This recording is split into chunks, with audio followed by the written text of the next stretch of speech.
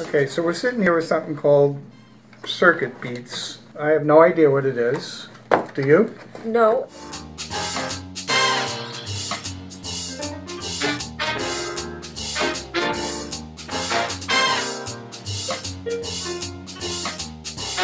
I believe that these are bananas, but I don't believe we can make music from them. You can. Okay, well you start, because I'm not... Alright. I play the piano, but I cannot make a piano. Be careful.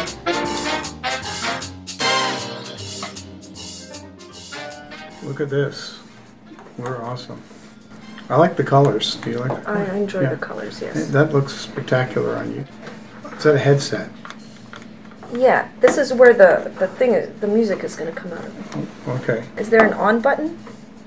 Let's just push an instrument. Here's a piano. Pretty good so far.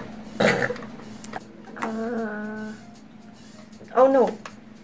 Now it's on. Oh, you have to use like a ground, right? You have to, I think maybe, because she's got one on her finger. Oh! No, this is attached. She's like 4 months old and she can do this. Why can't we? And it's on. There's an on button at the back. Right. I give up. I think we need to call an electrician. So it's now 20 minutes later. 20 minutes later. And a 5-year-old would have played Rachmaninoff's Second Piano Concerto by now, and we're just getting some sound out of it. Okay, so let's do this. Ah, you see, you have to, yeah, only the grounded person can play the music. Piano.